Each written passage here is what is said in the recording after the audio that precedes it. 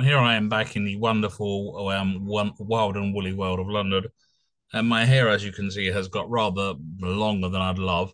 Tomorrow morning it's time for a haircut, and as you can see, I've got quite stubbly.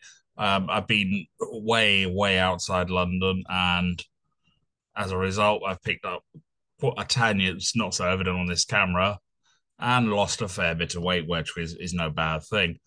But in any case, here's two hypothetical situations. If I start a conversation and say, I believe migration is an issue where we need to talk about it, and that there is a limited amount of people that any country can absorb without damaging the integrity of the culture of that country and causing economic overload and the infrastructure of that country to fail, as versus get them all out, chuck them in a boat and shoot them. Which do you think is probably a more rational or reasonable approach? Also, do you think if I use that second rather vile example, that I hold some responsibility for what I say? I would hope in a civilized society we do. You can't just say anything you want and not expect there to be consequences. Freedom of speech, sure, but that carries consequences.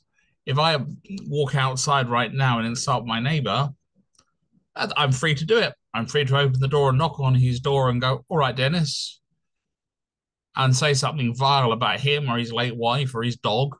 And he's also free to go, Marcus, you're a bloody idiot, and hit me with his walking stick. Or attack, it would be viewed as me provoking him. Speech carries consequences. And the fact we're seeing so many lovely presenters trying to present the people involved in the rioting as just having an opinion without quoting what they actually say is quite interesting. It's one thing to have an opinion, it's an entirely different thing to recommend destroying a building with people inside it using language I won't even begin to repeat. Could we argue about whether these people are being perhaps given unduly harsh sentences? There's some room for argument there, but perhaps it will send a message to people next time that we live in a society. We're not a bunch of sort of individuals just living in cupboards, and that what we say impacts people. If I walk around the town sort of talking offensively, other people may listen to me and they may choose to act on me. So I should think about what I say. There is a certain logic to that. Also, there's been much silly talk and use of examples, and I'll be coming back to this in the next video, of particular referendums from other countries. And yes, I am looking at you, Mr. Webber, and your rather silly use of the Irish referendum of 2004, which you plainly have misused and tried to extrapolate from in a bizarre way and right back concerns from now to 20 years ago.